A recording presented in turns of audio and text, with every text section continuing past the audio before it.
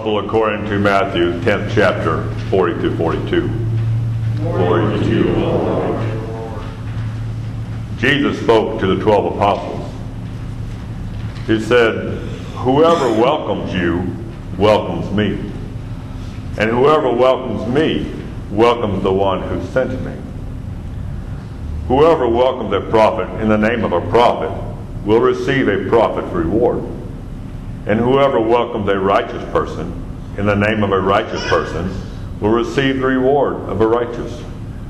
And whoever gives even a cup of cold water to one of these little ones in the name of a disciple, truly I tell you, none of these will lose their reward."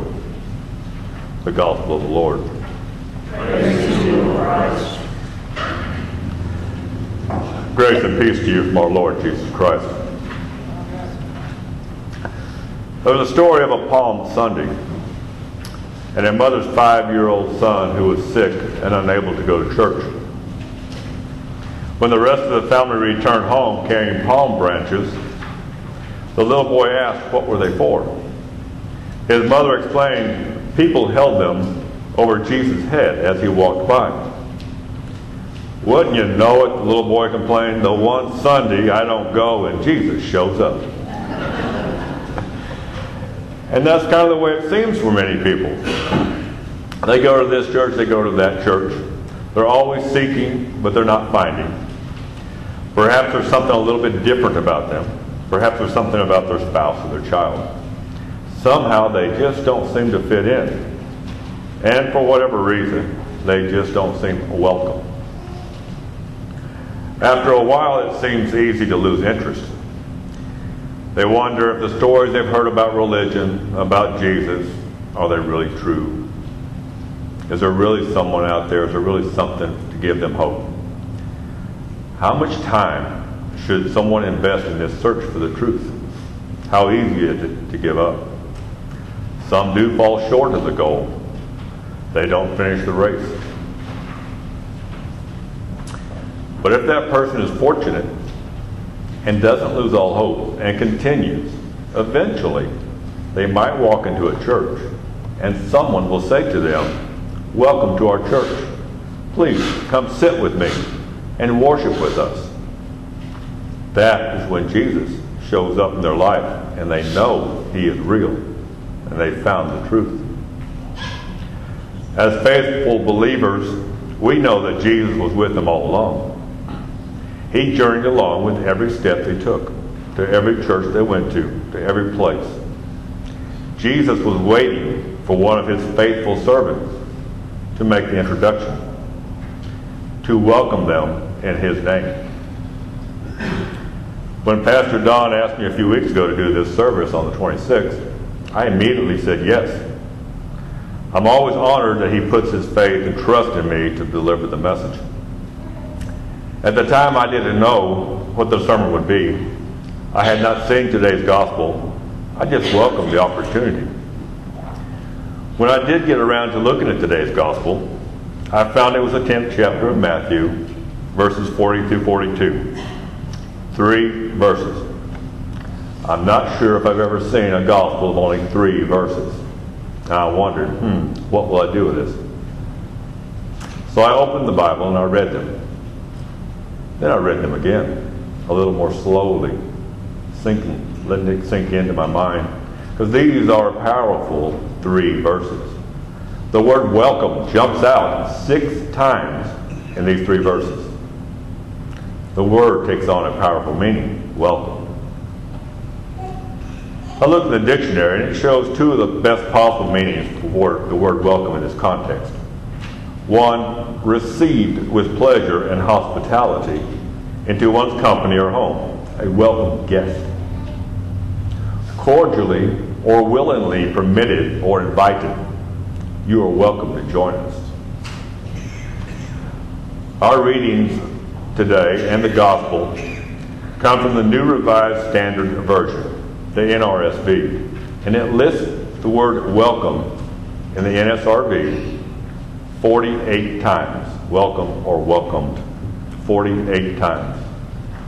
2 times this word comes up in the Old Testament. 46 times it comes up in the New Testament. 46 times of the 48. Apparently, Jesus thought this word was quite noteworthy and important. The first time we see the word welcome in the New Testament is in today's lesson, in today's gospel, in the 10th chapter of Matthew, as Jesus is sending out the 12 apostles. The 10th chapter of Matthew tells the story of Jesus sending out his disciples, and he gives them an instruction to proclaim the good news. The good news being the kingdom of heaven has come near. But in addition to proclaiming this good news, they are also to heal the sick, to raise the dead, cleanse the lepers, and drive out demons. Jesus tells them to step out in faith. He tells them not to take any provisions with them, nothing. They are to take no silver or gold or copper. They're not even to take a bag for food.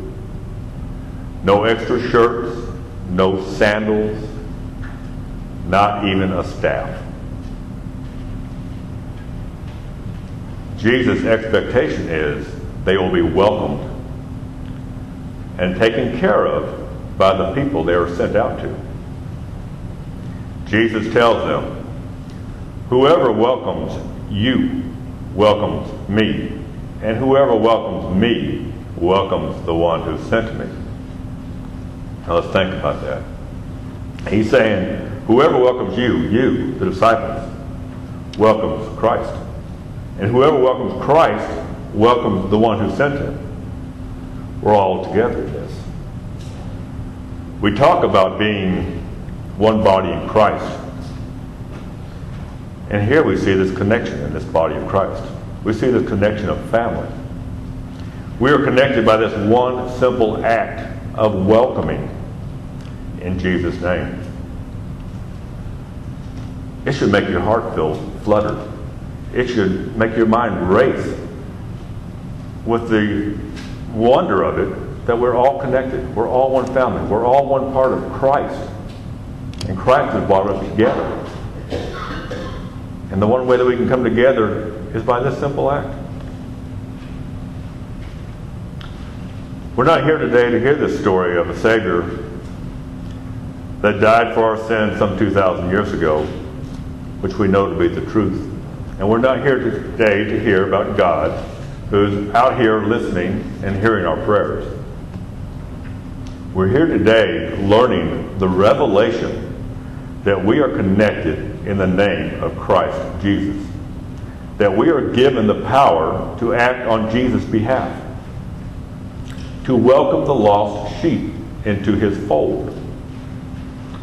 Jesus says he gives us this authority freely, and we are to give it freely. Each of us has a gift, a talent that was freely given to us. A talent to use in the name of Jesus. As we follow his command to love our neighbors as ourselves, to love each other as Jesus loves us. Now this doesn't have to be some mighty talent.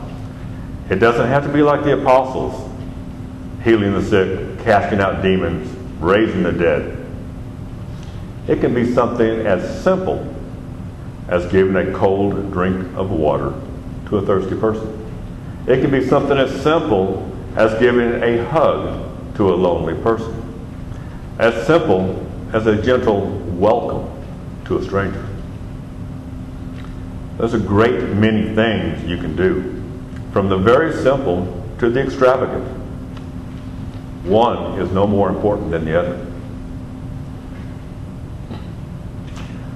So far, I've spoken to you of what it means for you, for me, for all of us, to be welcomed in Jesus' name. And by so doing, Jesus being welcomed, of course, and God the Father who sent him. I spoke earlier about this fictitious family, this woman, who went from church to church, but was not welcomed. She or her family were unable to see the truth of Jesus because Christ's servants would not welcome her. So, this brings me to the flip side of this message of welcome. I want you to think about a welcome mat. Picture it in your mind. A welcome mat is some rectangular or sometimes an oval mat. It's made of different substances, sometimes rubber, sometimes hair, sometimes cloth. It's usually decorated in a beautiful fashion. It's placed on the stoop or the porch in front of your door. And it says something homey and friendly. It says something like, "Our humble cottage." And then underneath it in big print is, "Welcome." It's a warm, fuzzy gesture. And it produces a cheery feeling and perhaps brings a smile to our visitor's lips. But it's conditioned upon a prerequisite. It says, "Wipe your feet." It says, "You are not allowed in this house unless you wipe your dirty feet." Warm and fuzzy, just got booted out by a cold and hard.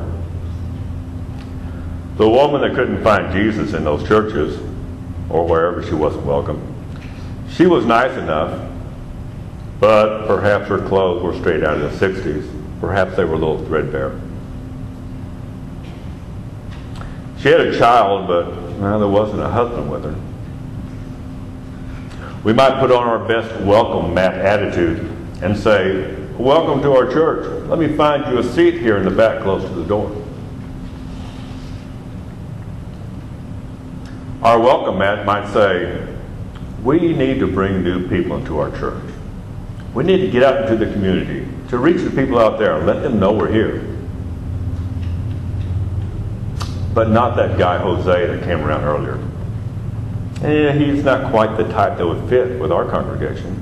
And there's other churches out there where his people go. He can worship with them. But guess what?